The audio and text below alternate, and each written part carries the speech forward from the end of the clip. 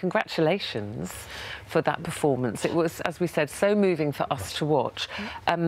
And you wrote the lyrics, Peter, didn't you, to the song? I wrote the lyrics, yes. How difficult, you know, we found it very moving to watch, very poignant. How difficult was it for you all to get through it, to actually get those words out? Well, for myself, I just love to express my emotions about my son who's been missing since 1988.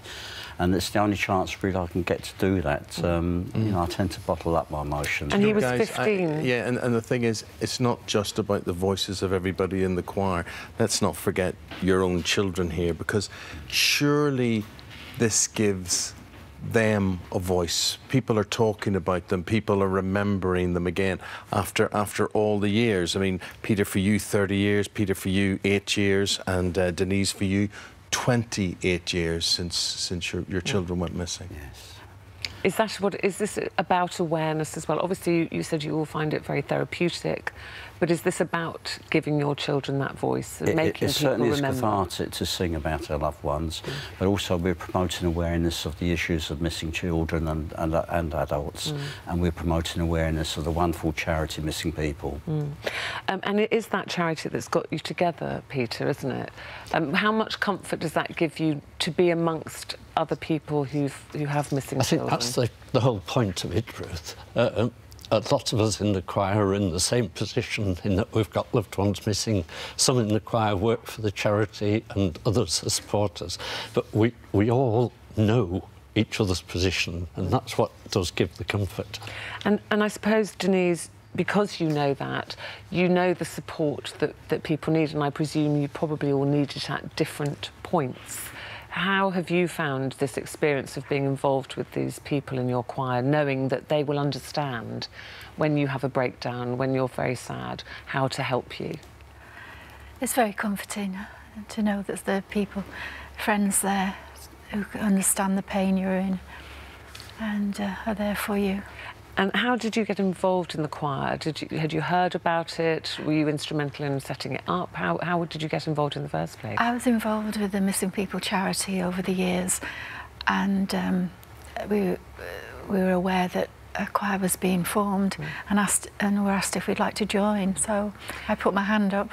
Your son, tell me what Charles, it's like when you actually sing. Is it Charles who comes to mind for you? Well, I'm a voice for the missing, for those who can't speak for themselves, and also I'm able to sing to Charles, sing my heart out for him. And you haven't given up. 28 years ago since he went missing in Canada. And you're going out to Canada soon? Hopefully in the fall.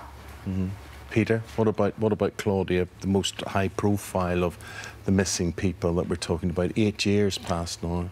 It's 8 years. Seems a long time to me, obviously, compared to these two. It's not. But every day, somebody comes up and mentions Claudia, so it's there all the time. But in this performance that we did for the audition for BGT, the massive audience there, absolutely amazed with the song, and of course all the images behind. What does that do to you every single day of your life, knowing, you know, or not knowing rather? It's the not knowing. I've always said that for 8 years, and it literally does just eat away at you. Yeah.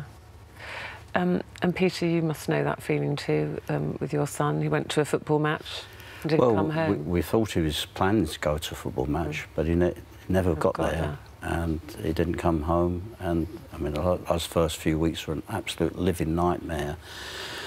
But since I've met these wonderful people in the choir and Missing People charity, they've helped me through this, and we try to live as normal a life as possible in the hope that we will finally one day. Peter, there's always campaigns, and you know, we have been part of them. We've been on various programmes talking about it year after year about missing people.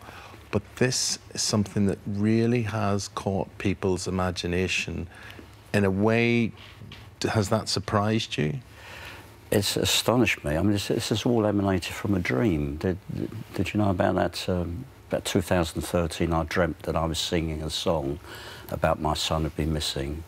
And Claire at the charity suggested I sing it at a Christmas carol concert. I couldn't sing. I'm not a musician, I couldn't write a song, And I thought she was joking, so I jokingly agreed. And then she sent me along to meet James Hawkins in a recording studio, and he taught me to sing in an hour. Made a backing track for me. I performed that song at the charity concerts. It got a standing ovation, 800 people, and I felt absolutely wonderful. It was a wonderful experience to be able to sing about my song. It's been missing so many years. And they thought, well, if it helped me, it could help others. And they formed this wonderful charity. And then there you are on the Britain's Got Talent stage.